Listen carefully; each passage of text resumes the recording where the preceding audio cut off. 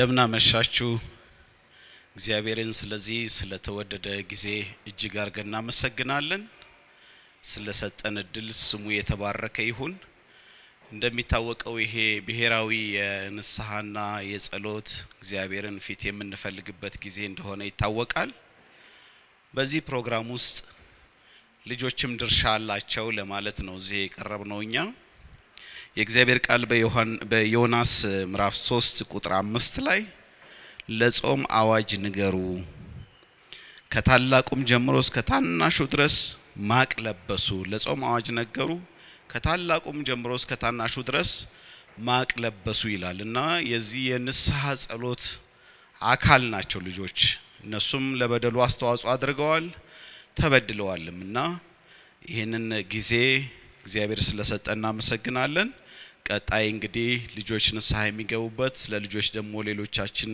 ትልልቅ ሰዎች ንስሐ የምንገባበት መልካም ጊዜ እንደሚያደርግልን እግዚአብሔርን አምናለሁ እግዚአብሔር ይባርካችሁ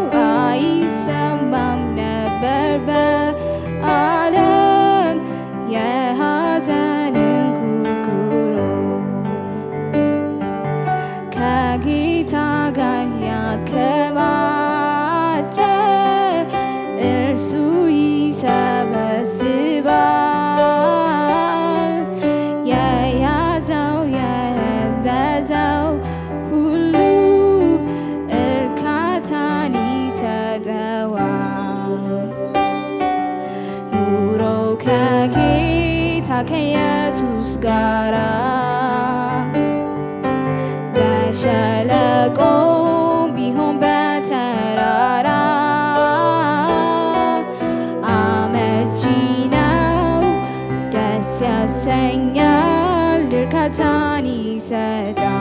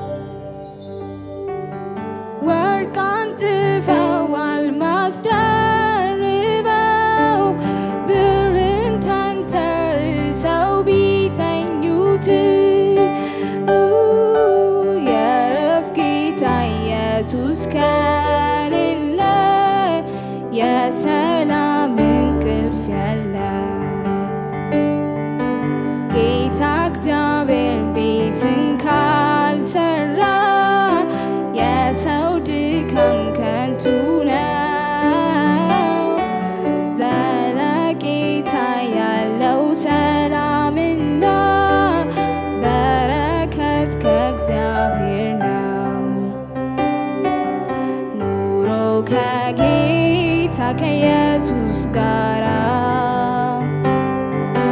በሸለቆ ቢሆን በተራራ አመቺ ነው ደስ ያሰኛል እርካታን ይሰጣል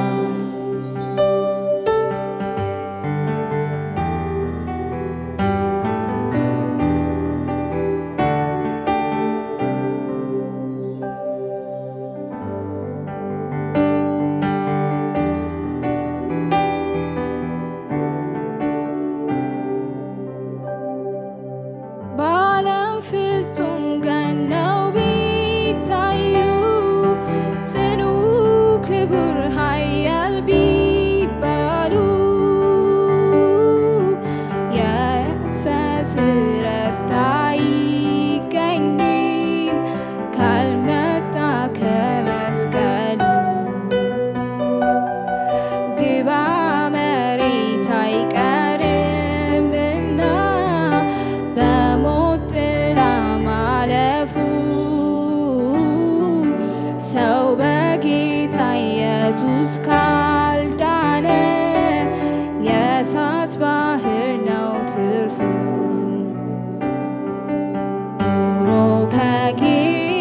ከኢየሱስ ጋራ በሸለቆም ቢሆን በተራራ አመቺ ነው ደስ ያሰኛል እርካታን ይሰጣል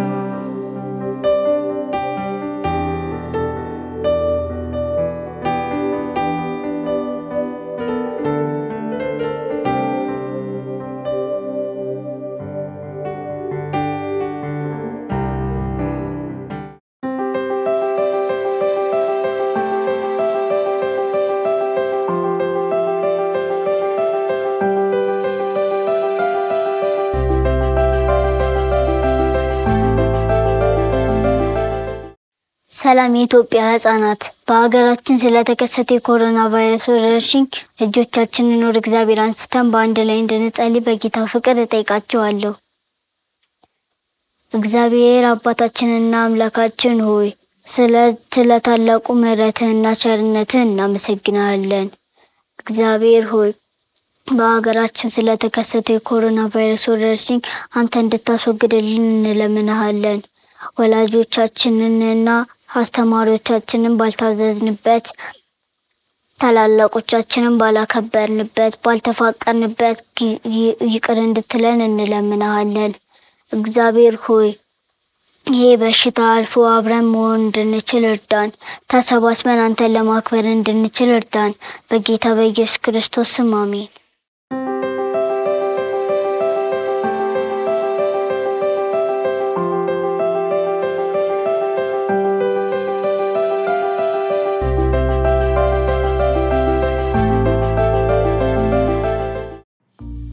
እንደምን ሰነበታችሁ ልጆች? እግዚአብሔርን በጣም አድርገን እናመሰግናለን። ዛሬ ደግሞ እንድንገናኝ ስላደረገን እንደገና ደግሞ በፊቱ ሆነን ቃሉን አብረን ስለምንሰማ ከአቢቦራና ከመልኪ ጋር ሆነን ከዚህ የእግዚአብሔርን ቃል ለእናንተ ደግሞ እናደርሳለን። ሁላችሁም ደህና ናችሁ? ቤት ስለሆናችሁ ቅር እንዳላችሁ ጓደኞቻችሁን ስላላገኛችሁ ቅር እንዳላችሁ አስባለሁ። ነገር ግን ደግሞ ሁሉን የሚያደርገው እግዚአብሔር በዙፋኑ ላይ ስላለ ሁሉን ስለሚቆጣጠር በሱ ልንታመን ያስፈልጋል። ዛሬ ደግሞ የእግዚአብሔርን ቃል እንካፈላለን። እግዚአብሔር እንዲያስተምረን አጭር ጸሎት እንጸልይ። እግዚአብሔር አባታችን ሆይ አንተ ሁሉን የምትችል ስለሆንክ ደግሞ መልካም የሆነ ቃልህንም ስለሰጠህን እናመሰግንሃለን። ዛሬ አንተ ስታስተምረን እኛም ሁላችን እግዚአብሔር ሆይ በቤት ያሉት ልጆች ቤተሰቦች እንዲሰሙና ይሄንን ቃል እንዲያደርጉ እንዲታዘዙ እንድትረዳቸው እንጸልያለን። በጌታ በኢየሱስ ክርስቶስ ስም አሜን። ልጆች እኔ ባደኩበት ጊዜ ምንጫወተው ጨዋታ ነበርና ምንጫወተው ጨዋታ አንዱ በጣም የሚያሳዝንና ደስ የማይል ነበር። ምንድነው የምናደርገው? ቤተሰቦቻችን ስኳር ግዙ ቡና ግዙ ብለው ሲልኩን ከሱቅ የሚሰጡን በወረቀት ጠቅልለው ነው። አሁን ቺፕስ ምናምን ተጠቅልሎ እንደሚሰጠው ማለት ነው። እና እሱ ትንሽዬ ነች።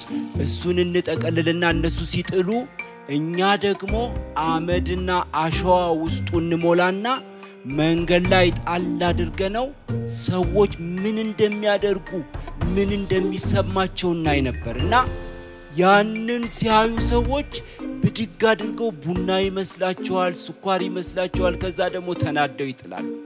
ነገር ግን አንድ ቀን የሆነው ነገር በጣም ማረሳው ነገር ነው ልጆች። እንደዛው አመዱን ባንድ ወረቀት ሌላው ውስጥ ደግሞ አሸዋ አደረግንና መንገድ ላይ ጣል ነው። በእድሜ የገፉ እናት ናቸው መጡና ደስ ብሏቸው ፊታቸው እኛ በቀዳዳና ያለለኛ እንደ ጨዋታ አድርገን ነው የምንወስደው ያንን። ከዛ በኋላ ያንን ወረቀት ብድግ አድርገው ሲከፍቱት አመድ ነው። ሁለተኛውን ሲከፍቱት ደግሞ አሸዋ ነው። በጣም ተናደዱ። በጣም ብዙ እርግማን ተራገሙና የዛለት ያንን አይነት ጨዋታ አቆምን። እስከ ዛሬ ድረስ ያንን እርግማን አረሳውም ልጆች። እንደዚሁ ከመጽሐፍ ቅዱስ ጥፋት አጥፍቶ እንደገና ደግሞ የተጸጸተ ያዘነ ልጅ ታሪክ ነው ዛሬ ከመጽሐፍ ቅዱስ የምንመለከተው። ሉቃስ ምዕራፍ 15 ላይ ታገኙታላችሁ። ይሄ ልጅ የሚኖረው በሀብታም አባት ቤት ውስጥ ነው። እሱ አባቱ ብዙ ሰራተኞች እንዳሉ መጽሐፍ ቅዱስ ስለሚነግረን ሀብታም ይመስለኛል። እሱ ደግሞ ምን አይነት ስሜት የሚሰማው ይመስላችኋል? በሀብታም ቤት ነው የሚኖረው። አባቱ ልጆቹን ይወዳል፣ ቤተሰቦቹን ይወዳል። እሱስ ምን አይነት ስሜት የሚሰማው ይመስልሻል መልኪ? ያው ደስተኛ ነው የሚሆነው። ደስተኛ የሚሆን ይመስልሻል? ደስ ይለዋል። ግን የሚገርማችሁ እሱ ደስተኛ አልነበረም። ለምን መሰላችሁ? የሚሰማው ነገር ምናልባት ከጓደኞቹ ጋር የሚያወራው ነገር ሐሳቡን አበላሽቶበታል ይመስለኛልና ከአባቱ ጋር መኖር አልወደደም፣ ደስ አላለውም። በቃ ሲያስብ ይሄንን ነገር ሲያብሰለስል ሲያወርዳ ቆየና አባቱ ጋር ሄደና አባቴ፣ አቤት፣ እኔ በቃ እዚህ መኖር አልፈልግም፣ የሚደርሰኝን ድርሻዬን አካፍለኝና እኔ በቃ የፈለኩትን አደርገዋለሁ አለው። ልጆች አባትየው ምን የሚሰማውና ምን የሚያስብ ይመስላችኋል? እኔ ግን ሳስበው በጣም የሚያዝን ይመስለኛል። ምን አጠፋው ብሎ እንዴ ያደረኩትን ነገር ሁሉ ልጄ አላሰበውም ማለት ነው ብሎ ልቡ በጣም ስብር የሚል ይመስለኛል። ልጁ ግን ምንም አልመሰለውም። ጎረቤቶች የፈለጉትን ይበሉ፣ አባቴ ይዘን ወንድሜ ቢያዝን ምን አገባኝ ብሎ ገንዘቡን ከተካፈለ በኋላ ወደ ሩቅ አገር ሄደ ይለናል መጽሐፍ ቅዱስ። ብዙም ሳይጠቀምበት ያንን ገንዘብ አለቀ ልጆች። ልክ ደግሞ ገንዘቡ ሲያልቅ ምን ሆነ መሰላችሁ? ረሃብ ሲሆን የሚበላ ብዙ አለ እንዴ? የለም። የሚገኛል የሚበላ ነገር አይገኝም። በጣም ተጨነቀ፣ በጣም አዘነ። የሚያደርገው ነገር ጠፋው። የሚኖርበት ቦታ አልነበረምና አንድ አሳማ የሚያረባ ሰው ጋር ሄደና ባክህን አኑረኝ አለው። አሳማዬን ትጠብቅልኛለህ? አዎ ጠብቃለሁ። አሳማውን ጠብቆ ሲገባ ሲመጣ የሚያገኘው ነገር ትንሽዬ ስለነበረ ልጆች ሆዱን አይሞላለትም ነበርና ሁሉ ጊዜ አሳማዎቹ የሚበሉትን ብጣሪ ቆሻሻ በልቶ ሆዱ እንዲሞላለት ይመኝ ነበር። ያንንም የሚሰጠው ሰው አልነበረም ይላል መጽሐፍ ቅዱስ። ከዛ በኋላ ግን ቁጭ ብሎ አሰበ ልጆች። መጽሐፍ ቅዱስ ወደ ልቡ ተመለሰ ይለናል። ምን ማለት እንደሆነ ታውቃላችሁ? የሰራው ስህተት ገባው። አሁን አባቱን እንዳሳዘነ፣ ጎረቤቶቹን እንዳሳዘነ፣ ወንድሙን እንዳሳዘነ፣ እንደገና ደግሞ እግዚአብሔርንም እንዳሳዘነ ገባውና ቁጭ ብሎ አባቴ ቤት ያሉ ሰዎች እኮ ምግብ የሚተርፋቸው ናቸው፣ የሚበሉት ነገር አይቸገሩም እንዴ! እኔ እኮ እዚህ በረሃብ ልሞት ነው። ወደ አባቴ ሄዳለሁ፣ አባቴንም ደግሞ አባቴ ሆይ አንተንም እግዚአብሔርንም በድያለሁ፣ ስለዚህ ይቅር በለኝ እለዋለሁ ብሎ ወሰነ። መወሰን ብቻ መሰላችሁ ልጆች? ተነስቶ መሄድ ጀመረ። ሲሄድ መጀመሪያ ላይ ሲሄድ ምንም አልመሰለውም። ብር ነበረው፣ ብዙ ነገር ነበረው። አሁን ግን የሚበላው ነገር የለም። ድክም ብሎት ብዙ ጊዜ ሳይፈጅበት አይቀርም። እየሄደ ያለ ደግሞ የሚያስበውም ነገር ነበረ። አባቴ ባይቀበለኝስ፣ ጎረቤቶቼ ጓደኞቼ ቢሰድቡኝስ፣ በቃ ቢሳለቁብኝስ፣ አንተ አባካኝ ልጅ ቢሉኝስ ብሎ ሳያስብ አይቀርም። ነገር ግን አልተመለሰም ወደ ኋላ ልጆች። ሄደ። ሰፈሩን ከሩቅ ሳያየው አይቀርም። ሰፈሩ አልተለወጠም፣ እሱ ግን ተለውጧል ልጆች። ብዙ ነገር ተቀይሯል። ግን ወደ ሰፈሩ ገባ። አባትየው ሲያገኘው ምን የሚያስብና የሚያደርግ ይመስላችኋል ልጆች? አባክኗል፣ ገንዘብ አጥፍቷል። ምን የሚያደርግ ይመስልሻል መልኪ? ያው ሚናደድበት አንተ ገንዘቤን አጥፍተህ መጣ የሚል፣ እሺ ያባረረው፣ ሂድ ከዚህ ሂድልኝ የሚል ይመስለናል አይደለም? ስላጠፋ። ግን ልጆች መጽሐፍ ቅዱስ ምን እንደሚል ታውቃላችሁ? አባትየው ሁሉ ጊዜ ልጁን እየጠበቀ ነበር። ለካ ሁሉ ጊዜ ጠዋት ተነስቶ ይፈልገዋል፣ ያያል ልጄ መጥቶ ይሆን ብሎ። በነጋታውም እንደዚሁ ልክ ከሩቅ መምጣቱን ሲያቅ ልጆች ሮጠና እቅፍ አደረገው። ከዛ በኋላ ልጁ ውድቅ አለና አባቴ ሆይ አንተንም እግዚአብሔርንም በድያለሁ አለው። ልጆች እኛም እንደዚሁ እግዚአብሔርንም ሌሎች ሰዎችንም እንበድላለን። መበደል ማለት ኃጢአት መስራት ማለት ነው። ኃጢአት መስራት ደግሞ ማለት ምን ማለት መሰላችሁ? እግዚአብሔር አድርጉ ያለንን አላደርግም ማለት፣ እግዚአብሔር ደግሞ አታድርጉ ያለንን አደርጋለሁ ማለት። አንዳንድ ልጆች እንደዚህ ያደርጋሉ። ቁጭ በል ሲባል ብድግ ይላሉ። ተጫወት ሲባል አልጫወትም ይላሉ። አይታዘዙም። እንደዚህ ያለ መታዘዝ ማለት ነው። ኃጢአት ደግሞ ልጆች ኃጢአት ማለት በልባችን የምናስበው ልባችን ውስጥ ማንም ሳያዩ እንደዚህ ያደርጋለሁ፣ ቆይ ሰድባታለሁ፣ አልታዘዝም ብለን በልባችን የምናስበው ያ ብቻ መሰላችሁ? በአፋችን ደግሞ የምንናገረው ብለን የምንናገረው በቃ ጓደኞቻችንን ሊሆን ይችላል፣ መንገድ ላይ የተቀመጡትን ሰዎች ሊሆን ይችላል፣ ቤተሰቦቻችንን የሚበልጡንን ታላላቆቻችንን ሊሆን ይችላል በአፋችን የምንናገረው። ያ ብቻ አይደለም፣ በእጃችን በእግራችን በሌላው ሰውነታችን የምናደርገው እግዚአብሔርን ደስ የማይለው ነገር ሁሉ ኃጢአት። እኔ ልጆች በትምህርት ቤት ውስጥ በልጆች ፊት በልጆች ጸጉር በልጆች ቁመትና ማጠርና መርዘም በቃ የሚያሾፉ ልጆች እንዳሉ ሰምቻለሁ። አጭሩ ይሉታል አጭሩን፣ ረጅሙን ደግሞ አንተ ሸምበቆ። ልጆች እግዚአብሔር ነው የፈጠረው ያን ልጅ። ሌሎች ልጆች ደግሞ ቤተሰብ ሳያይ ገንዘብ የሚወስዱ ልጆች እንዳሉ ሰምቻለሁ። እንደውም አንድ ልጅ የሚገርማችሁ ነው የማቀው ብዙ ብር ይዞ አይቼው ከየት እንዳመጣ ግን አልጠየቅኩትም። ምናልባት ሰርቆ ይሆናል፣ ምናልባት ደግሞ ቤተሰቦቹን አስቸግሮ ሊሆን ይችላል። ሌላም ነገር አለ። አንዳንድ ጊዜ እኔ ቀደም እንደነገርኳችሁ ጎረቤቶችን የሆነ ነገር አድርጎ በእነሱ ላይ መሳቅ ኃጢአት ነው። ሌሎች ልጆችን ደግሞ ልጆች ሲያበሽቋቸው ሲመቷቸው እያያችሁ ዝም ማለትም እሱም ኃጢአት ነው። አንዳንድ ጊዜ የማናቃቸውን በቴሌቪዥን የማናያቸውን መሪዎች ሊሆን ይችላሉ፣ መንፈሳዊ አገልጋዮችን ሊሆን ይችላል መሳደብ አይጥመኝም እሱ አልሰማውም እሱ ማለትም ኃጢአት ነው። እንደሱ ብለው የተናገሩ ሰው ልጆች ኤልሳ የሚባልን ሰው ሰድበውት እንደኔ ጸጉር የሌለው ሳይሆን አይቀርም ኤልሳ መላጣ አሉት። ምን እንደሆነ ታውቃላችሁ ልጆች? ድቦች ከጫካ ወጥተው በሏቸው። እግዚአብሔር ዛሬ የሰራነውን ኃጢአት ጥሩ ያለውን ነገር እንድንነግረው ይፈልጋል። እንደዛ ልጅ አንተን በድያለሁ እግዚአብሔርንም በድያለሁ ብለን እንድንነግረው ይፈልጋል።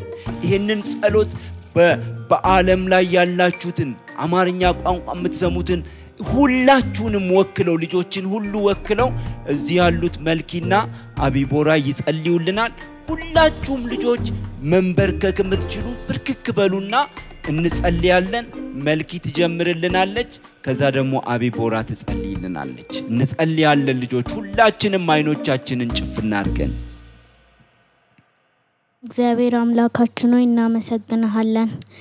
ጌታ ሆይ ደግሞ በዚህ ሰዓት የበደልን ነገር ጌታ ሆይ የኃጢአት ትንሽ የለውም። ጌታ ሆይ ያሳዘንህን እኛ ልጆች ጌታ ሆይ የበደልንህን ጌታ ሆይ ያወቅን ሳናውቅ ያጠፋነውን ጥፋት ይቅር በለን። ጌታ ሆይ አንተ ይቅር በለን በኢየሱስ ስም። እግዚአብሔር አምላክ ሆይ ስለዚህ ቀንና ሰዓት እናመሰግንሃለን። ይህን ጊዜ ስለሰጠን ተባረክ። እግዚአብሔር አምላክ ሆይ ደግሞ አንተን የበደሉ አንተን ያሳዘኑ አንተን ያስከፉትን ይቅር እንድትላቸው ለምንሃለን። ይቅር በለን፣ በደል መተላለፋችን ሁሉ ይሰረይልን። እኛም ወደ አንተ እንድንቀርብ እርዳን በኢየሱስ ስም አሜን። ልጆች አንድ የመጨረሻ ነገር አሳይቻችሁ ጨርሳለሁ። ጸሎትን ስንጸልይ እነዚህን አምስቱን ጣቶቻችንን አስቧቸው። ንስሐም ስንገባ ማለት ነው። ይሄ አውራጣት ይባላል። ይሄኛው እንደዚህ ስታረጉ ወደ ራሳችን ነው የሚያመለክተው አይደለም? ለራሳችን ንስሐ መግባት ይኖርብናል። ሁለተኛው ደግሞ ከአውራ ጣት አጠገብ ከኛ አጠገብ ሁሉ ጊዜ የሚሆኑት እነማን ናቸው? ቤተሰቦቻችንንም እንደዚሁ ደግሞ ይቅርታ መጠየቅም ይቅርታ ማድረግም ይኖርብናል። ይሄ ደግሞ ረጅም ጣት ደግሞ ባለስልጣኖች ከኛ ርቀው ያሉትን ሰዎች የሚወክል ነው። እነሱንም ቅድም እንዳልኩት እናሳዝናቸዋለን፣ እነሱም ያሳዝኑናል፣ ለነሱም ንስሐ መግባት ይኖርብናል። ይህችኛው ጣት ደግሞ የምትወክለው እኛን የሚያገለግሉን ሐኪሞች ሊሆኑ ይችላሉ፣ አስተማሪዎች ሊሆኑ ይችላሉ፣ ነጋዴዎች ሊሆኑ ይችላሉ። እነሱንም ደግሞ ባሳዘንበት በሰደብንበት ነገር እኛ ንስሐ እንገባለን፣ እንደገና ደግሞ ለነሱም ንስሐ እንገባላቸዋለን። እቺ ትንሽዬዋ ደግሞ እንደኛ ትንሽ የሆኑ ልጆችን የምትወክል ነች። ታላላቆቻችን ሊሆኑ ይችላሉ፣ ታናናሾቻችን። እነሱንም በንግግር ቢሆን በሐሳባችን የበደልነውን ነገር ይቅርታ እንጠይቃለን፣ እነሱም ደግሞ ይቅር እንዲሉን እናደርጋለን ማለት ነው። እግዚአብሔር ይባርካችሁ። አመሰግናለሁ።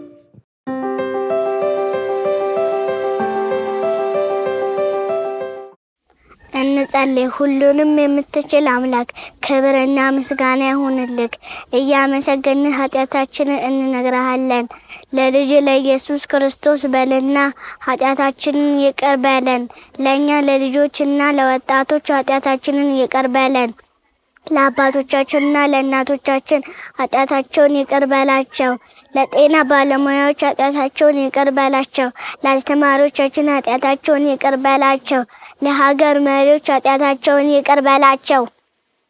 የምህረት ፊትህን ወደኛ መልስ። እኛ ተምረን እንዳናድግ ያረገው በሽታ ኮሮና ቫይረስን ከሀገራችን ኢትዮጵያ እንዲሁም ከሁሉም ሀገራት አንሳ። ለታመሙት መዳን ካንተ ዘንድ ይሁን። ስለሰማህን እናመሰግናለን። በጌታ በኢየሱስ ክርስቶስ ስም አሜን።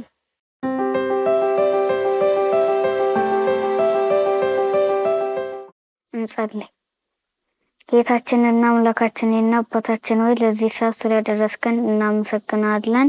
አሁን ደግሞ አስመልክቶ ለልጆች ደግሞ እነሱን ወክዬ ደግሞ እንጸልያለሁ። ጌታ ሆይ ወላጆቻችን ኑ መጽሐፍ ቅዱስ ተካፈሉ፣ ያንተን እውነታ ለመናገር እኛም በጠሩን ጊዜ በተለያዩ በጨዋታ በካርቶን ፊልሞች በተለያዩ ነገሮች የታለልን እኛ ጨዋታ ነው ካርቶን የሚበልጥብን እያለን በዝምታ በመናልፍበት ጊዜ ጌታ ሆይ እባክህን ምህረት አድርገልን። ጌታ ሆይ እባክህን ምህረት አድርገልን። ጌታ ሆይ በተለያዩ ተንኮሎች አንተን በበደልንበት አንተን ባሳዘንበት ነገር ጌታ ሆይ እባክህን ምህረት አድርገልን። ጌታ ሆይ ልጆች እግዚአብሔር ስጦታዎችን እንደተባሉ ጌታ ሆይ እባክህን በተንኮላችን በተሳደብንበት በመታንበት ጌታ ሆይ እባክህን ምህረት እንድታደርግልን እለምናለሁ። ጌታ ሆይ አሁን ደግሞ ለወላጆች ጸልያለሁ። ጌታ ሆይ እነሱ ጊዜያቸውን ሰጥተው ጌታ የመጽሐፍ ቅዱስ ጊዜ እንካፈል ባለማለታቸው ጌታ ሆይ እባክህን ጊዜያቸውን ሰውተው እኛን ያንተን እውነታ ባላስተማሩበት ነገር ጌታ ሆይ እባክህን ምህረት እንድታደርግላቸው እለምናለሁ። የኛን ሐሳብ ባልተረዱበት ነገር ጌታ ሆይ ምህረት እንድታደርግላቸው እለምናለሁ። ባደረጉት አንተን ባስቆጡበት ነገር ሁሉ ጌታ ሆይ እባክህን ምህረት እንድታደርግላቸው እለምናለሁ። አሁን ደግሞ ለመንግስት ጸልያለሁ። ጌታ ሆይ ህዝቡን በአግባቡ በመሩት ለጌታ ሆይ ሞገስ እንድትሆናቸው ጸልያለሁ። ጌታው እንዲሁ ደግሞ ሌሎችም ደግሞ ያልመሩትን ደግሞ ጌታ ሆይ በምህረት እንድታስባቸው እለምናለሁ። አንተ ማርያም ላክነና ጌታ ሆይ እባክህን በምህረት እንድታስባቸው ይቅር እንድትላቸው በሰላም ህዝቡን መምራት እንዲችሉ የመንግስት አካላት መሪዎች ጌታ ሆይ እባክህን ምህረት እንድታደርግላቸው ልቦና እንድትሰጣቸው እለምናለሁ። ጌታ ሆይ አሁን ደግሞ ለአስተማሪዎች ጸልያለሁ። ጌታ ሆይ የኛን ሐሳብ ባልተረዱበት ነገር ያልሆነ ነገር በጨማመሩበት ነገር ለኛ በማይጠቅመን ነገር በመጨማመሩብን ነገር ጌታ ሆይ እባክህን ምህረት እንድታረግላቸው እለምናለሁ። ጌታው የኛን ሐሳብ ባልተረዱበት የኛን ነገር ባልተረዱበት ነገር ምህረት እንድታረግላቸው እለምናለሁ።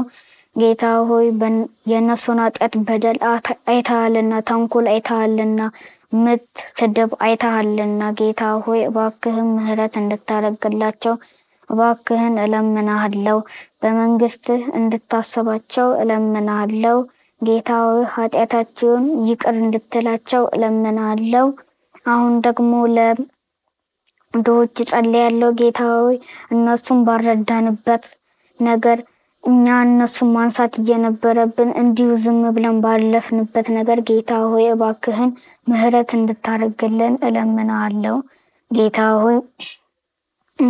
ሆይ እነሱን ባረሳንበት እነሱን ባረዳንበት ነገር ጌታ ሆይ አንተን በድለናል ምህረት አድርግልን። ጌታ ሆይ አንሺ እንድታነሳላቸው ጌታ ሆይ እለምናለሁ። አንሺ እንድታነሳላቸው አሁንም ደግሜ ጸልያለሁ። ጌታ ሆይ ክብር ሁሉ ላንተ ይሁን በኢየሱስ ስም አሜን።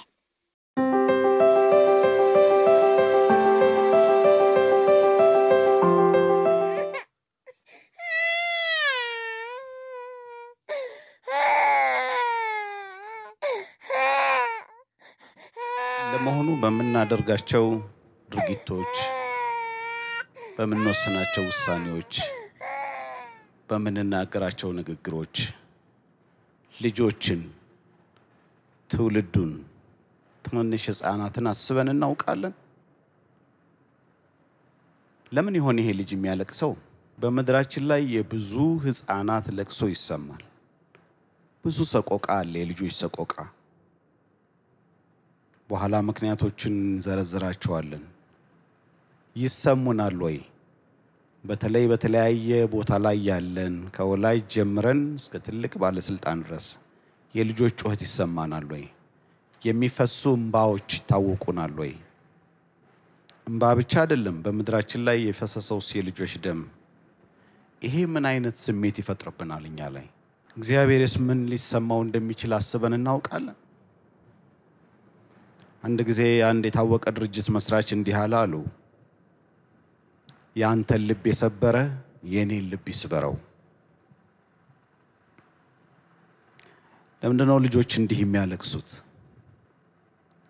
እንደምታውቁት በመንወስናቸው ውሳኔዎች፣ በመናከናውናቸው ድርጊቶች፣ በጦርነቶች፣ በፖለቲካ ውሳኔዎች፣ በኢኮኖሚያዊ ችግሮች፣ በድህነት፣ በእምነት አስተምህሮ ዝንፈት፣ እንደ ቃሉ በማይኖሩ ሰዎች ህይወት፣ በወረርሽኝ፣ በተለያዩ ለቁጥር በሚያዳግቱ ችግሮች ዋናው ተጠቂዎች የችግሩ ትልቁ ጡጫ የሚያርፈው ልጆች ላይ ነው። ለዚህ ማን ሊሆን ይችላል ተጠያቂው? ታዲያ ሌንስ ተጠያቂዎቹ ትልልቆች ናቸው። ባንድም ይሁን በሌላ ውሳኔ ለመወሰን በተለያየ ደረጃ ለማስተዳደር ኃላፊነት የተሰጣቸው ሰዎች በልጆች ላይ ለሚደርሰው ነገር ከነሱ ለሚሰማው ጩኸት ተጠያቂዎች እነሱ ናቸው። የተወሰኑትን ብናነሳና ብንመለከት የፖለቲካ መሪዎች፣ የሀገር መሪዎች በልጆች ላይ ለሚደርሰው ነገር ትልቅ ተጠያቂነትን ይወስዳሉ። ብዙ ጊዜ አጀንዳችን የፖለቲካ ሐሳባችንን እኛ ማድረግ የምንፈልገው ነገር እንጂ እየወሰድን ያለነው ውሳኔ እየወሰድን ያለነው እርምጃ በትውልድ ላይ ምን አይነት አሻራን ጥሎ ያለፈ ነው የሚለውን ነገር ብዙ ጊዜ ልብ አንለውም። በቅርብ ጊዜ የሆኑትን ነገሮች ብንመለከት ከልጆች ጋራ ጊዜ የማሳለፍ እድሉን አግኝተናል። በጅጅጋ፣ በአዋሳ፣ በቡራዩ አለመረጋጋቶች የተፈጠሩ ጊዜ ልጆች ላይ የተፈጠረውን ጉዳት የመስማት እድል አጋጥሞናልና ልጆች እስካሁን ድረስ እንቅልፍ መተኛት እንዳልቻሉ፣ ትምህርታቸውን በሚገባ መንገድ መከታተል እንዳልቻሉ፣ አባታቸው ደምቶ ተደብድቦ ሲገባ የተመለከቱ ልጆች፣ በትምህርት ቤት ይሄንን ቋንቋ የሚናገሩ ሰዎችን ሳይ አሁንም ውስጥ ይቆጣል ብለው በእንባ የነገሩን የማውቀው ሰው እጁን እኔ ላይ አነሳ ብለው በምሬት በጭንቀት በዚህ መንገድ ማለፍ እስኪያቀተኝ ድረስ ምክንያቱም በዛ መንገድ ብዙ ሰው ወድቆ ደም ሲፈስ አይቻለው ብለው በእንባ የነገሩን እናታቸው ስትደፈር ታላቅ ወንድማቸው በቤት ውስጥ ተደብድቦ ሲወሰድ የተመለከቱ ዛሬም ውስጣቸው ከባድ የሆነ ህመምና አሻራ የተጣለባቸው ልጆች አሉ። እነዚህን እርምጃዎች እንደ ፖለቲካ መሪዎች አጀንዳችንን ለማስፈጸም ስንወስድ ምን ደርሷል ብለን ቆም ብለን ዞረን የተመለከትን አይመስለኝም። ወላጆች የልጆች አገልጋዮች የቤተ ክርስቲያን መሪዎች ቤተ ክርስቲያንን መለስ ብለን ብንመለከት የብዙ የልጆች አገልጋዮችን ጩኸት የልጆችንም ጩኸት ማስተዋል እንችላለን። በጀታችንን ቤተ ክርስቲያን ቅድሚያ የሚሰጠውን ነገር ፕሮግራማችንን ብንመለከት በእውነት ለልጆች ትኩረት እንዳልሰጠን ማየት እንችላለን። እንደ ቤተ ክርስቲያን መሪዎች ከኛ የሚወርሰንን ከኛ የሚቀበለንን ትውልድ ስንፈልግ አናገኛቸውም። የት ሄደው ነው? ለምን ከኛ ስር ጠፉ? ምን ስላጡ ነው ከኛ ስር የወጡት? ሚሊዮን መለስ ብለን ከጠየቅን አሁንም ተጠያቂዎች እኛ ነን። ትኩረት ስላልሰጠናቸው ስላላዳመጥናቸው ያስፈልጉናል። እነሱም በእግዚአብሔር መንግስት ድርሻ አላቸው እግዚአብሔር ጠርቷቸዋል ማለት ስላልቻለን ከኛ ስር እየወጡ ነው። በመድረክ ላይ አንዳንድ ሰባኪዎች ሲናገሩ የልጆችን ጨዋታ ሰምተው ሰይጣን እኮ በእነሱ ይጠቀማል ያሉ አሉ። እግዚአብሔር ግን የሚያይበት እይታ እንደዛ አይደለም። ጡትን ከሚጠቡ ምስጋናን አዘጋጀ ይላል። እኛ ግን የምናይበት እይታ ከዛ የተለየ ነው። ስለዚህ የቤተ ክርስቲያን መሪዎችም የቤተ ክርስቲያን አገልጋዮችም ልጆች ላይ ለሚደርሰው ነገር አሁንም ተጠያቂዎች ነን። ሌሎች ተጠያቂዎች ደግሞ ወላጆች ናቸው። ቤት ውስጥ ባለን ግንኙነት አባት ከእናት ጋራ አባት ከልጆች ጋራ እናት ከልጆች ጋራ ያለን ግንኙነት ምን ይመስላል? የመጀመሪያ ቅድሚያው ኃላፊነት የተሰጠው ልጆችን ለማነጽ ለመገንባት የእግዚአብሔርን ቃል እያወቁ ጥሩ ስነ ምግባር ኖሯቸው እንዲያድጉ ኃላፊነት የተሰጠን ወላጆች ነን። ያንን ኃላፊነታችንን ግን እንዴት ነው የተወጣነው? አባቶች የአባትነት ስፍራችንን ይዘናል ወይ? ቤተሰባችንን የመጠበቅ ቤተሰባችንን የመውደድ እግዚአብሔር እንዴት እንደሚወድ በጥሩ ምሳሌ የማሳየት ኃላፊነታችንን በእውነት ተወጥተናል ወይ? የትዳር አጋራችንን በመውደድ እናቶች ቀድመው ልጆች የሚማሩት ከእናቶች ነው። ያንን ኃላፊነታችንን አውቀን ተወጥተናል ወይ? አብዛኛውን ጊዜ ቤት ውስጥ ባለን ነገር የምናመዝነውና የምናጋድለው ወደ አንድ አቅጣጫ ነው። ምናልባት ለህይወታችን የሚሆነንን ማቅረብ ልጆችን ጥሩ ትምህርት ቤት መላክ ከዛ ያለፈ ነገር ግን ለልጆቻችን ስሜታቸው በደንብ የተገነባ እንዲሆን በራስ መተማመን እንዲኖራቸው ከቤት ውስጥ በደንብ ሙሉ የሆነ ፍቅር አግኝተው ለሌሎች ደግሞ የሚያጋሩ እንዲሆኑ በእውነት ምሳሌዎች በመሆን ለልጆች ይሄንን አሳይተናል የሚለው ነገር አሁንም መለስ ብለን ማየት አለብን። ስለዚህ ተጠያቂዎች ወላጆች ናቸው፣ አባት እናት። ሌሎች ተጠያቂዎች ደግሞ መምህራንን መመልከት እንችላለን። አብዛኛውን ጊዜ ልጆች ጊዜያቸውን የሚያጠፉት በትምህርት ቤት ነው። መምህራን በእውነት አገልግሎታችንን ወይም ይሄንን ሙያችንን እንደ አገልግሎት እንደ ትልቅ እድል ተመልክተነው ተጠቅመንበታል ወይ? እኛ ሁላችንም በልጅነታችን እናስታውሳለን። እያንዳንዱ ትምህርት መውደዳችን የመሆን ፍላጎታችን አስተማሪያችንን ከመውደድና ካለመውደድ ጋር በጣም ይገናኛል። እገሌን ስለምወደው ትምህርቱን ወደዋለሁ ይሄንን መሆን እፈልጋለሁ እንላለን። በጠላነው ቁጥር ደግሞ ትምህርትን እንጠላለን። ከዚህ የተነሳ የብዙ ልጆች ታሪክ ፈርሷል ወይ ተገንብቷል። ስለዚህ ተጠያቂዎች እኛ ነን። እኔ ልጅነቴን ሳስታውስ ብዙ የስድብ ናዳ የወረደብኝ አንዱ ስፍራ ትምህርት ቤት ነው። ስለዚህ መምህራን የተሰጠንን ትልቅ ድርሻ እናስተውለዋለን ወይ? ባለማስተዋላችን የልጆችን ህልም የልጆችን ሰፊውን ህይወታቸውን የማለምለም ወይም የማጨለም ሰፊ እድል አለን። የማጨለም ሚና ተጫውተን ደግሞ ከሆነ ተጠያቂዎች መምህራን ነን። ሁሉንም ማብራራትና መግለጽ ይከብዳል። የጤና ባለሙያዎች፣ ነጋዴዎች፣ በተለያየ ስፍራ ኃላፊነት የተሰጠን ሰዎች ትውልድ ላይ ለምናደርገው ነገር እያንዳንዱ የምንወስናት ውሳኔ እያንዳንዷ የምንወስዳት እርምጃ ትውልድ ላይ ጥሎ የሚያርፈው ነገር አለ። ስለዚህ ለምንሰማው ጩኸት ለምንሰማው ለቅሶ ከኛ ውጪ ተጠያቂ ማንም የለም። ምክንያቱም የልጆች ማንነት የሚቀርጸው የኛ እጅ እንደያዘው ልክ ነው። ጥሩ አርገን ከያዝናቸው መልካም ነገር እናገኛለን። እጃችን ግን የሚወጋ የሚያስተጓጉል ከሆነ ደግሞ ለቅሷቸውንና ጩኸታቸውን መስማታችን ግድ ነው። ስለዚህ ተጠያቂዎቹ እኛ ነን። አመሰግናለሁ ሌንስ።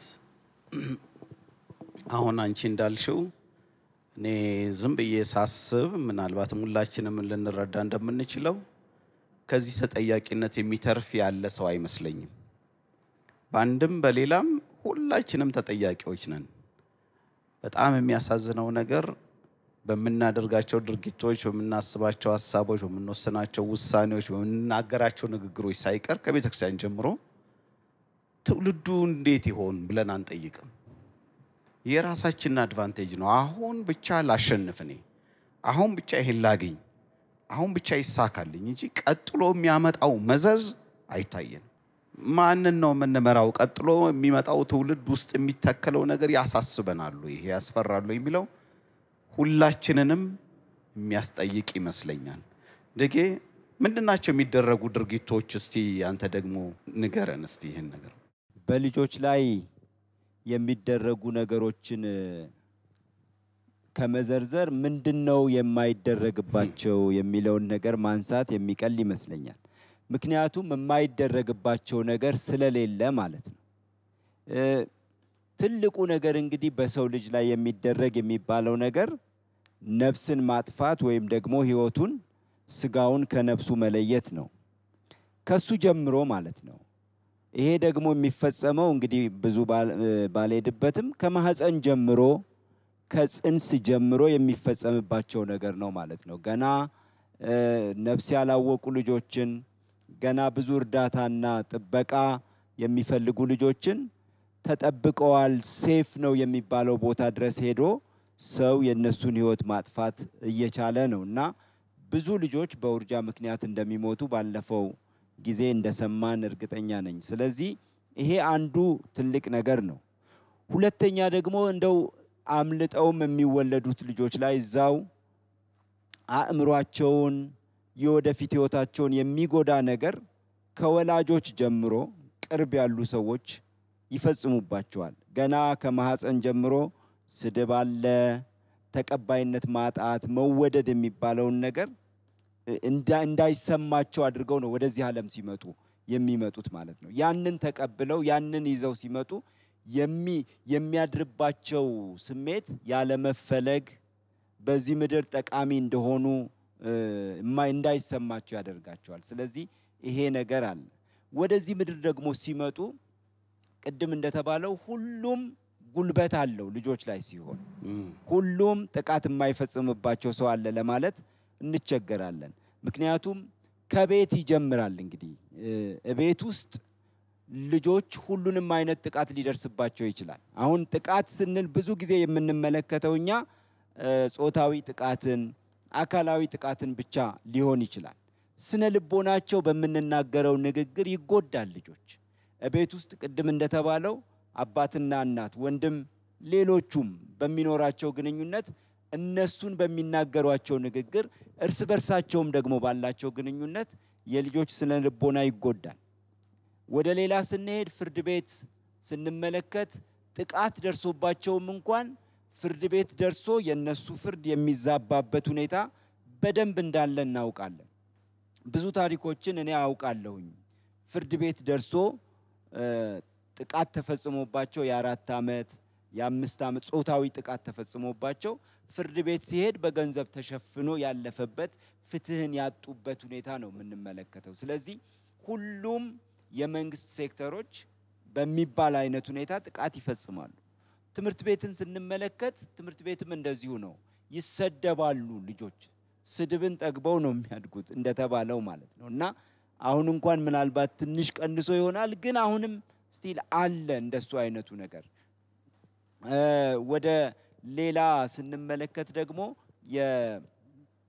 የሃይማኖት ተቋማት ውስጥ ያለው ቅድም አንተ መግቢያ ላይ ትንሽ ጠቀስ ያደረከው ነገር አለ በቃሉ ላይ የተጻፈውን ነገር እናውቃለን ልጆቹ ላይም ደግሞ እንናገራለን ሁላችንም ልጆች የእግዚአብሔር ስጦታ ናቸው ብለን እናወራለን የነገ ተተኪዎች ናቸው ብለን እናወራለን ተግባር ላይ ግን ስንመጣ ለልጆች ቦታ የለንም ለልጆች የሚያስተምሯቸው ሰዎች እንኳን የበቁ የሰለጠኑ አይደሉም ስለዚህ በአፋችን ባንልም በልባችን ውስጥ ልጆች የሚያነቡት ነገር ምንድነው ብንል ከቤተክርስቲያን የተወደዱ እንዳይደሉ ቤተክርስቲያን ስፍራ እንደሌላት ለነሱ ምቹ እንዳይደለ ሆኖ ስለሚታያቸው ቤተክርስቲያን በግድ ነው የሚሄዱት ልጆች የሚስባቸው እንኳን ሳቢ ለመሆን ፍቅርም ለማሳየት ያ ነገር አይታይምና በጣም አሳሳቢ ነው ቃሉን እንናገራለን ግን ተግባራችን ከቃሉ ጋር የተፋታ ነውና በሁሉም አቅጣጫ ሁሉም አይነት ጥቃትና ጉዳት ልጆች ላይ ይደርሳል ብዬ ነው አመሰግናለሁ ደጌ በእውነት ይሄ በጣም አጭር ጊዜ ነው የሚደርስባቸውን ጉዳቶች ሁሉ ለመዘርዘር ከሁሉም አቅጣጫ ከቤት ጀምሮ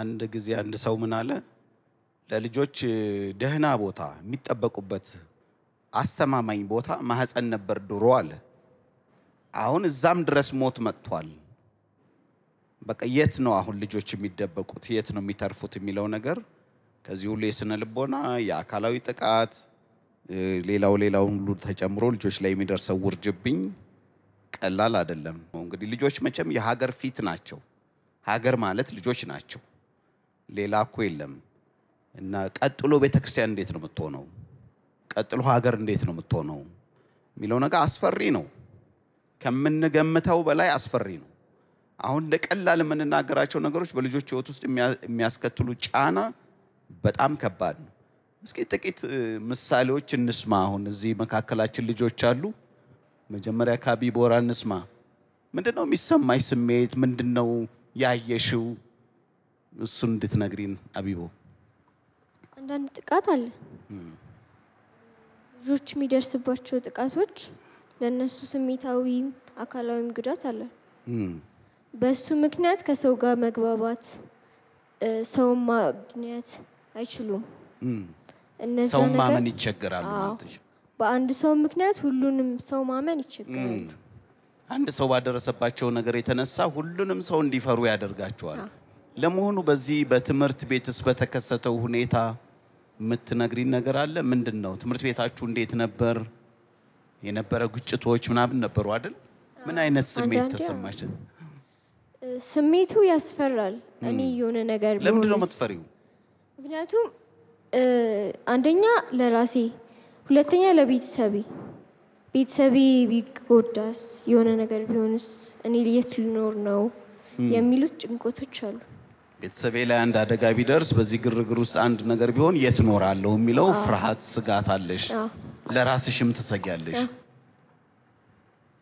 መልኪስ አንቺስ ምንድነው የምትዩ ማለት እኛን ነጋዴዎች ይጎዱናል ብዙ ሰዎች ይጎዱናል ልጆችን በትምህርት ቤት ባነሳችሁ ጉዳይ ላይ ብዙ ነገር ማለት ምንማርበት ቦታ እንዴት ነው ሰላም መሆኑን ማረጋገጥ የምንችለው ማለት ሰላም ሆኖ ትምህርት ቤታችንን የምንናፍቅበት መቼ እንደሆነ ጊዜውን እንድንናፍቅ ነው የምንፈልገው ማለት ሀገራችን ላይ ሰላም ሆኖ እኛም ትምህርታችንን በነጻነት እንድንማር በጣም ፈልጋለሁ አየሩም ተበክሏል እናንተ በቀሰቀሳችሁት ሰዎች የፖለቲካ መሪዎች በቀሰቀሳችሁት ብዙ ነገር ሆኖብናል እኛ ልጆች ላይ ምክንያቱም እኛን አስባችሁ አይደለም የሆነ ነገር የምታደርጉት የቤተ ክርስቲያን ነገር ሲደረግ እኛን ያማከለ ነገር የለም ብዙ ቦታዎች ላይ እኛን ያማከለ ነገር የለምና በዚህ እኛ ተጎድተናል ብዬ አስባለሁ ስለዚህ እኛ ትኩረት አላገኘንም አየሩም ኢንቫይሮንመንቱ ያው ወደ ሙቀት እየተቀየረ ነው መቼም እኛ ብዙዎቻችን እዚህ ያለነው ትውልድ ትንሽም ቢሆን አየሩን ዛፉን ቀምሰናል በደንብ ያየነው ነገር አለ አሁን ግን አየሩ እየተለወጠ ነው ዛፍ የለም ወንዝ የለም ብዙ ነገር በረሃ ልናወርስ ነው ማለት ነው ለእናንተ ይሄ ያሳስባል እንደገና ትምህርት ቤቶችም ማሳሳቢ ያስፈሪ ቦታዎች ሆነዋል ከዚህም በላይ ማለት ይቻላል ወገኖቼ አሁን ምሽት ነው በዚህ ቴሌቪዥን ፊት ለፊት ሁላችን ተቀምጠናል በዚህ ምሽት ግን በብዙ ሺህ የሚቆጠሩ ልጆች ጎዳና ላይ እንዳሉ ታውቃላችሁ እርቧቸው ዝናብ እየደበደባቸው የማንም መጫወቻ ሆነው አሁን በዚህ ቅጽበት በብዙ ሺህ የሚቆጠሩ ልጆች ጎዳና ላይ አሉ በመፈናቀል ምክንያት ቤት ንብረታቸውን አጥተው ሜዳ ላይ ያሉ መጠለያ ውስጥ ያሉ አሁን በዚህ ጊዜ አሉ የምንናገረው ዝም ብሎ ቲዮሪ ሳይሆን አሁን በአገራችን ላይ ያለ ነባራዊ ሁኔታ ነው ለመሆኑ በዚህ ነገር እግዚአብሔር ዝም የሚለን ይመስላችኋል ይሄ ትልቅ የንስሐ እግዚአብሔርን በድለናል ትውልዱን ብቻ አይደለም እግዚአብሔር የልጆች ጠባቂ ስለሆነ እግዚአብሔር የትውልዱ ጋሻ ስለሆነ ልጆች ስለመብታቸው አይናገሩም ስለራሳቸው መብት መጮህ አይችሉም ሌላ ሰው ነው የሚጮህላቸው ለብዙ ልጆች ወደ ጎዳና መውጣት ምክንያቱ እኛው ነን የፈረሱ ቤቶች የማይስማሙ የራሳቸው መብት ብቻ የሚያስከብሩ አባትና እናት ቤታቸው ሲፈርስ ልጆች ወደ ጎዳና ይወጣሉ የፖለቲካ ግጭቶች እንደገና ደግሞ የፖለቲካ ግጭቶች በሚያደርሱት የሰው ህይወት መጥፋት ምክንያት ብዙ ልጆች ወላጆቻቸውን አጥተዋል በተለያየ ምክንያት ወላጅ ያጡ ልጆች ብዙ ናቸው ምድራችን ላይ የነኚህ ሰው ቆቃ ይሰማናል ወይ አንድ ሰው ምን አለ የአንድን ሀገር ሰላም የአንድን ሀገር ብልጽግና የአንድን ሀገር መልካምነት ልጆችን በማየት ብቻ ማወቅ ይቻላል ልጆች ሳይሳቀቁ የሚሮጡበት የሚጨፍሩበት የሚጫወቱበት ቦታ ከሆነ የሚቦርቁበት ከሆነ ሰላም ነው ማለት ነው የሚሰጉና የሚደነግጡ ከሆነ ግን አደገኛ ነው በቀላሉ ምናየው አሁን ልማት በሚል ሰበብ ብዙ ህንጻዎች ስንሰራ ለልጆች መጫወቻ አስበና ቃለን ቦታ ያልተጫወተ ልጅ የሚያድግበት ሀገር ምንድነው የሚሆነው ማህበራዊ ህይወቱ ወደፊት እና ብዙ ለማንሳት ጊዜው የማይበቃ የብዙ ልጆች ጩኸት እዚህ ምድር ላይ አለ እግዚአብሔርን በዚህ ጉዳይ ይቅርታ ልንጠይቀው በድለናል እንለው የነሱም በፊትህ ደርሷል እንለው ይቅርታ ልንጠይቀው ይገባል እንጸልያለን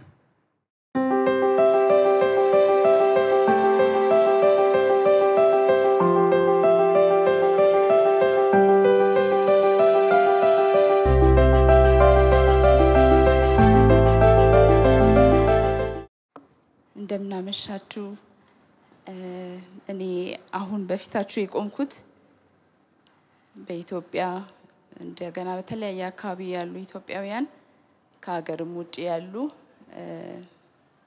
እግዚአብሔርን በልጆች ጉዳይ ባሳዘንበት ነገር እናንተን ወክዬ ራሴንም በጌታ ፊት ለማቅረብ ንስሐ ለመግባት ነው ሁላችሁ በቤታችሁ ስለ ልጆች ስለ በደላችን ንስሐ እንድንገባ ጠይቃችኋለሁ እንጸልያለን በደልን ይቅር የሚል አመጻን የሚያሳልፍ እንዳንተ ያለ አምላክ ማን ነው ጌታ ሆይ በዚህ ማንነት ተማምነን እኔና ወላጆች እግዚአብሔር ሆይ በፊትህ እንወድቃለን ስለ ልጆቻችን ንስሐ እንገባለን ይሄንን የሰጠህንን ትልቅ ፕሪቪሌጅ ትልቅ እድል ያለ አግባብ ስለተጠቀምንበት በዚህም ልጆቻችንን ስለጎዳን እግዚአብሔር የዘላለም አምላክ ሆይ በቃል ላይ ያሉት ቤተሰቦች እምነት የሚተላለፍባቸው ቅንነት የሚተላለፍባቸው ንጽህና የሚተላለፍባቸው ሆነው ሳሉ እግዚአብሔር የዘላለም አምላክ ሆይ የማይገባ ነገር ለልጆቻችን ስለተላለፈ በእኛ በኢየሱስ ክርስቶስ ስም ይቅር እንድትለን እንለምንሃለን በእውነተኛ ንስሐ እግዚአብሔር ሆይ በሐዘን በፊትህ እንቀርባለን እግዚአብሔር የዘላለም አምላክ ሆይ በኢየሱስ ስም በደላችን ይቅር በለን ልጆቻችንን ስላላደመጥን የሚገባቸውን እንክብካቤ ስላላደረግን እግዚአብሔር ሆይ በዋነኝነት የሰጠህንን ኃላፊነት ለሌላ ስለሰጠን ሌሎች ስለኛ ልጆች እንዲተጉ ስለተውናቸው በጌታ በኢየሱስ ስም ይቅር እንድትለን እንጸልያለን። እግዚአብሔር የዘላለም አምላክ ሆይ የሀገራችን መልክ የቤቶቻችን መልክ ነው። በጌታ በኢየሱስ ስም በባልና በሚስት መካከል ስለተሰበረው ቃል ኪዳን ይቅርታን ጠይቀሃለን። በጌታ በኢየሱስ ክርስቶስ ስም እግዚአብሔር ሆይ አባትነትንና እናትነትን እንደሚገባ ስላልተወጣን ይቅርታን ጠይቀሃለን። ምህረት እንድታረግልን ፊትህን እንድትመልስልን እንደ ሰጎኗ ጌታ ሆይ ሳንሆን አይምሮ የጎደለው ጥበብ የጎደለው ሳንሆን ልጆቻችንን የምናሳድግበት ጥበብ እንድትሰጠን ወደ ልጆቻችን የምንመለስበትን ጥበብ እንድትሰጠን በልጆቻችን ፊት ያለ ህፍረት እግዚአብሔር ሆይ ይቅርታ የምንጠቅበት ጉልበት እንድትሰጠን በኢየሱስ ክርስቶስ ስም ጸልያለሁ። ከነዚህ ከታናናሾች አንዱን የሚያሰናክል ተብሎ እግዚአብሔር ሆይ ትልቅ ፍርድ በቃል ተቀምጧል። እግዚአብሔር የዘላለም አምላክ ሆይ እነዚህን ልጆች የሰጠህንን ልጆች ወደ ጎዳና መውጣት አይገባቸውም ነበር። እግዚአብሔር ሆይ የተዛነፈ ልጅነት ያለመለመ ወጣትነት ሊታይ አይገባም ነበር። ምክንያት ነን እግዚአብሔር የዘላለም አምላክ በኢየሱስ ክርስቶስ ስም ይቅር እንድትለን ጸልያለሁ። ምህረትን እንድታበዛልን ጸልያለሁ።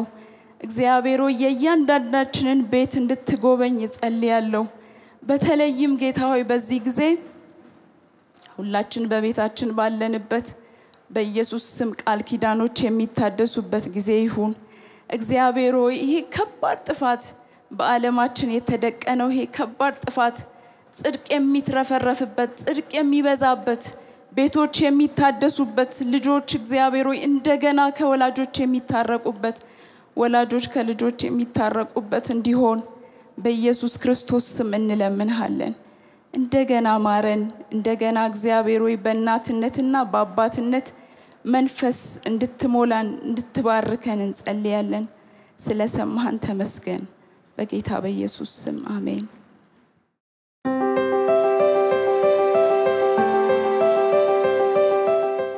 በመጀመሪያ ሰማይና ምድርን የፈጠረ የሁሉ ባለቤት አምላካችንን እግዚአብሔርን ላመሰግን እወዳለሁ። በወንጌል አማኞች አብያተ ክርስቲያናት ህብረት የተዘጋጀ የሚቀርብ የሀገራዊ የንስሐ ጸሎት ላይ የበኩሌን አንድ ነገር እንድል እግዚአብሔር እድሉን ስለሰጠኝ አመሰግናለሁ። እንግዲህ እንደምታውቁት በዚህ በንስሐ ጸሎት አሁንም ሲባል እንደነበረው ሲጸለይ እንደነበረው ህፃናት ላይ ብዙ በደልና ግፍ አለ።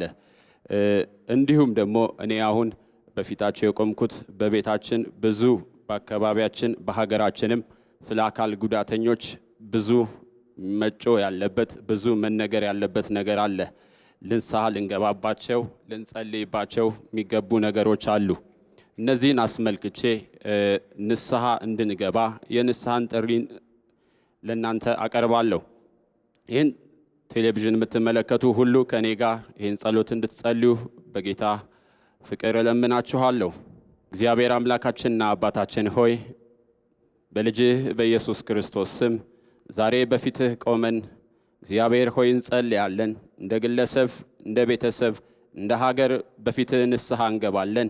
እግዚአብሔር አምላክ ሆይ ስለ አካል ጉዳተኞች እንዲሁም እግዚአብሔር ሆይ ስለ ህፃናት እግዚአብሔር ሆይ የተለያዩ ሴክተሮችን የተወከለ የጸለይን ባለንበት በዚህ ሰዓት እግዚአብሔር ደግሞ አካል ጉዳተኞች ሆነው በተለያየ ቤት ጓዳ ያሉትን በተለያዩ ሁኔታ ውስጥ ያሉትን ማንንም ያልጎበኛቸውን ማንንም ያልጠየቃቸውን እነሱን ይዤ ንስሐ እንድንገባ ይቅር እንድትለን በልጅህ በኢየሱስ ክርስቶስ ስም እንለምንሃለን። እግዚአብሔር ሆይ አንተ ለሚመለሱ የምትመለስ አምላክ ነህና እባክህ እንድትመልሰን እግዚአብሔር አምላክ ሆይ በዚህ ጉዳይ ላይ ተላልፈናልና በአካል ጉዳተኞች ጉዳይ ላይ ብዙ ግፍ ብዙ በደል አለ በየቤቱ። ይሄንን ለመዘርዘር አሁን ሰዓቱ አይበቃም። እግዚአብሔር ሆይ በፊትህ አለን። እባክህ ይቅር እንድትለን ስለ ልጅህ ስለ ኢየሱስ ክርስቶስ ስለኛ ስለፈሰሰው ደም ስትል ይቅር እንድትለን እንለምንሃለን። እግዚአብሔር ሆይ ተመልከተን ማረን ብለን በፊትህ አለን። እግዚአብሔር ሆይ ብዙ በደል ብዙ ኃጢአት ባለበት እግዚአብሔር ሆይ በአገራችን ከመቶ እግዚአብሔር ሆይ 15% እግዚአብሔር አምላክ ሆይ አካል ጉዳተኛ ነው። በዚህ ማህበረሰብ ውስጥ እግዚአብሔር አምላክ ሆይ በብዙ ችግር ውስጥ ሰው አካል ጉዳተኛውን እግዚአብሔር አምላክ ሆይ መድሎና አግል እየተገለለ ነው። ወደ ውጭ ብዙ መሰረታዊ ነገሮች ላይ እንዳይሳተፉ ቤተክርስቲያን እንደ ቤተክርስቲያን ሀገር እንደ መንግስት እግዚአብሔር አምላክ ሆይ እንደ ቤተሰብ ሆነን ብዙ በደል ብዙ ግፍ አለና በፊትህ ንስሐ እንገባለን። እግዚአብሔር ሆይ ከጠቀስናቸው አካል ጉዳተኛ ቁጥር ውስጥ እግዚአብሔር ሆይ ህፃናት በግማሽ ናቸውና እግዚአብሔር አምላክ ሆይ ለነገ ብሩ ተስፋ ለነገ ለሚታየው አዲስ ነገር እግዚአብሔር አምላክ ሆይ አካል ጉዳተኛ እንደሌላው ዜጋ በመደመር ወደፊት ብሩ ተስፋ አለና ወደዛ መሻገር እንችል ዘንድ እግዚአብሔር ሆይ በደልና ኃጢአት መተላለፋችንን ይቅር እንድትል ምስራቅ ከምዕራብ እንደሚርቅ ኃጢአት በደላችንን ከኛ እንድታርቀው አንተ ቸር ይቅርባይ ምሕረት የበዛ አምላክ ነህና ምሕረትን እንድታበዛለን ጸለይን። አቤቱ ተለመነን። ስለምትሰማን ደግሞም ስለምትመልስልን እናመሰግንሃለን። በጌታ በኢየሱስ ክርስቶስ ስም አሜን።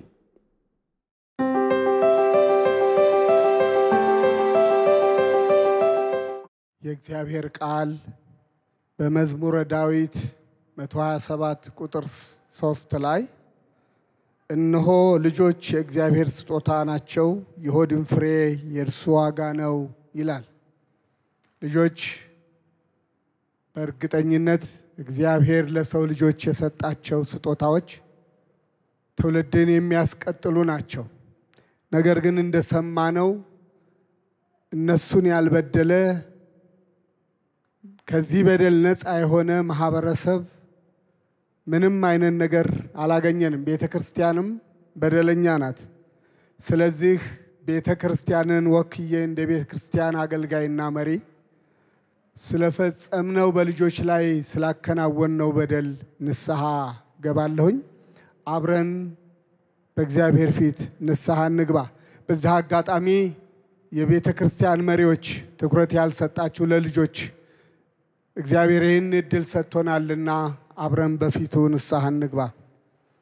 ከፍ ባለ ዙፋን ላይ ከፍ ብለህ ያለህ እግዚአብሔር አምላካችን ሆይ ምሕረትህ ማለዳ ማለዳ አዲስ ነውና እንደገና ደግሞ በበደልንበት በደል ባጠፋነው ጥፋት እግዚአብሔር ሆይ በፊትህ ንስሐ እንድንገባ ይህንን ጊዜ ሰጥተህናልና በጌታ በኢየሱስ ክርስቶስ ስም እናመሰግንሃለን።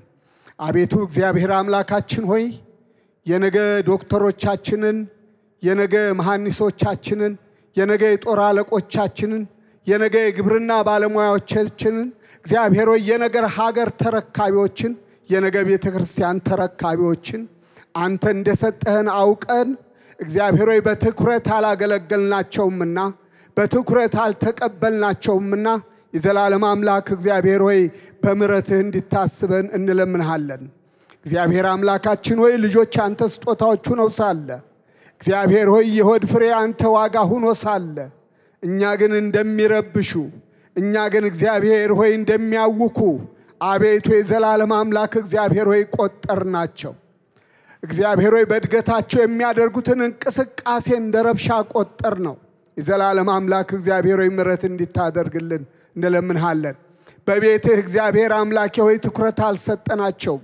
አቤቱ ለማገልገል ትኩረት አልሰጠናቸውም። ለመቀበል ትኩረት አልሰጠናቸውም። በፍቅር መልካናቸው እግዚአብሔር አምላኬ ሆይ በዚህ ሁሉ በድለናልና ምሕረትህን ዛሬ እንለምንሃለን። ለኦል እግዚአብሔር አምላካችን ሆይ እነዚህ ብላቴኖች ምንም የማያውቁ ብላቴኖች ለኛ የሰጣቸውን እኛ ግን ገፋናቸው፣ እኛ ግን ትኩረት አልሰጠናቸውም። ጌታ ሆይ አቤቱ እግዚአብሔር አምላኬ ሆይ በዚህ አንተ አዝነሃል። አንተ አዝነሃል። የዘላለም አምላክ እግዚአብሔር ሆይ ልጅ ኢየሱስ ክርስቶስ የሞተው ለሰው ሁሉ ነው። አቤቱ እግዚአብሔር አምላኬ ሆይ እሱ ስለ ሁሉ ሞተ ተብሏል። የዘላለም አምላክ እግዚአብሔር ደግሞም የተነሳው ስለ ሁሉ ነው። እግዚአብሔር ሆይ እኛ ግን ለነሱ ትኩረት አልሰጠንምና ምሕረት እንድታደርግልን እንለምንሃለን። ዘላለም አምላክ እግዚአብሔር ሆይ ከእንግዲህ በኋላ በዚህ ነገር እንዲያንተላለፍ ማስተዋልና ጥበብህም እንዲበዛልን እግዚአብሔር አምላኬ ሆይ በጠጋህ ደግሞ እንዲደግፈን እንለምንሃለን። ስለሰማህን እናመሰግንሃለን። ጌታ እግዚአብሔር ሆይ ከፍ ከፍ በል። ሃሌሉያ። እግዚአብሔር አምላኬ ሆይ በይሄ ደግሞ ሁላችንም ጆሮ እንድንሰጥ ያደረክበት መንገድ ነውና እናመሰግንሃለን። በጌታችን በመድኃኒታችን በናዝሬቱ በኢየሱስ ክርስቶስ ሕያውና ዘላለማዊ ስም አሜን።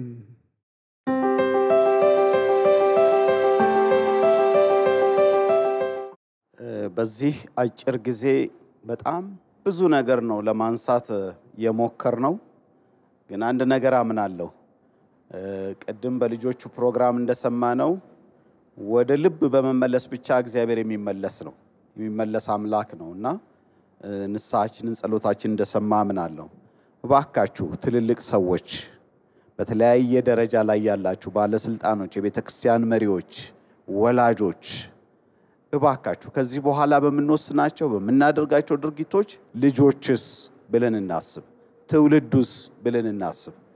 በኋላ በእግዚአብሔር ፊት እንዳናፍር እግዚአብሔር እንዳያዝንብን እንደገናም ደግሞ ትውልዱ እንዳይወቅሰን በትውልዱ መልካም ቅሬታን መልካም ውርስን አሳልፈን ማለፍ እንድንችል ከዚህ በኋላ ጥንቃቄ እንድናደርግ በእግዚአብሔር ፍቅር ጠይቃችኋለሁ። በተመሳሳይ መልኩ ደግሞ ልጆች ይሄን ፕሮግራም ያያችሁ ያላችሁ ልጆች እባካችሁ ልጆች እኛ እንዳጠፋነው ጥፋት አትድገሙ። እናንተ የተሻላችሁ ሁኑ፣ ከኛ የተሻላችሁ ሰውን የምትወዱ የምታከብሩ የማታሳፍሩ በእግዚአብሔርም በሰውም ፊት ደስ የምታሰኙ እንድትሆኑ ካሁኑ ጸጋን ለምኑ።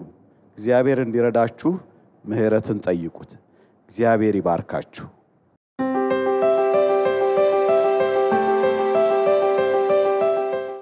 በሰማያት የምትኖር አባታችን ሆይ ስምህ ይቀደስ፣ መንግስትህ ትምጣ፣ ፈቃድህ በሰማይ እንደሆነች እንዲሁም በምድር ትሁን።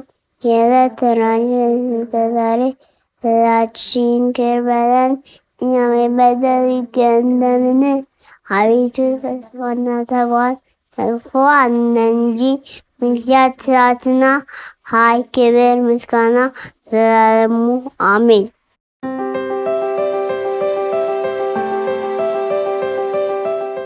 እጆቻችሁን ከልባችሁ ጋር አንሱና በረከቱን ተቀበሉ።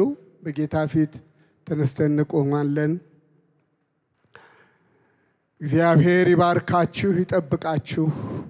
እግዚአብሔር ፊቱን ያብራላችሁ ጸጋውንም ይስጣችሁ። እግዚአብሔር ፊቱን ይመልስላችሁ ሰላሙንም ዕለት ዕለት ያብዛላችሁ። በአብ በወልድ በመንፈስ ቅዱስ አንድ አምላክ ስም አሜን።